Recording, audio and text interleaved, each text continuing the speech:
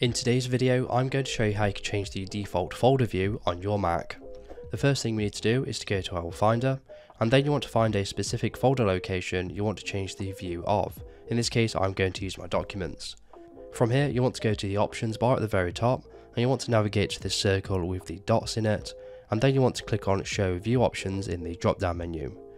From here, it's going to give you the view options of this specific folder, so you just want to go ahead and customize this to how you'd like it to look. Once you've done this, you want to click on Use as Defaults just at the very bottom, and then you want to close out of the view options. So now every time you open up this specific folder, it will look exactly how you set it in the default view options. Now it's important to note that unfortunately this doesn't apply system wide and it only applies to the specific folder you set the default view options for.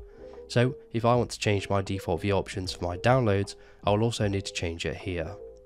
So if this video is helpful, please leave a like and don't forget to subscribe.